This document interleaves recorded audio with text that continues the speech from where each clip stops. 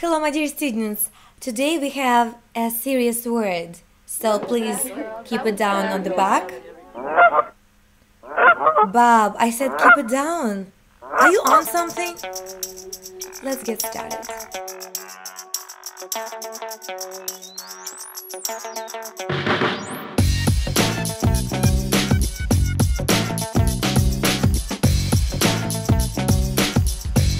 This note wanted to know the origin of the word heroin.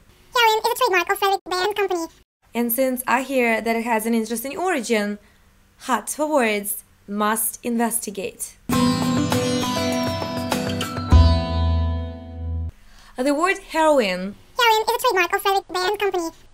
the drug, comes from the German word heroin, Heroin is a trademark of Frederick Bayer and Company.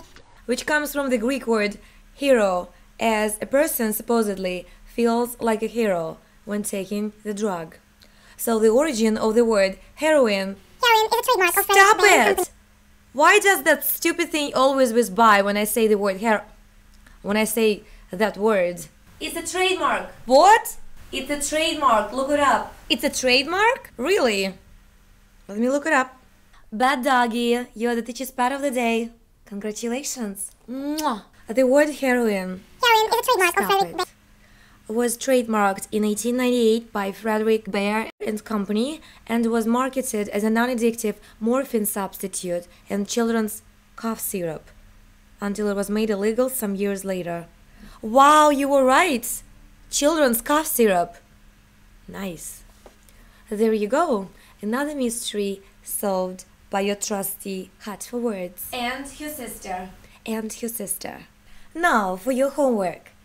Heroin lost its trademark status through such common use of the word.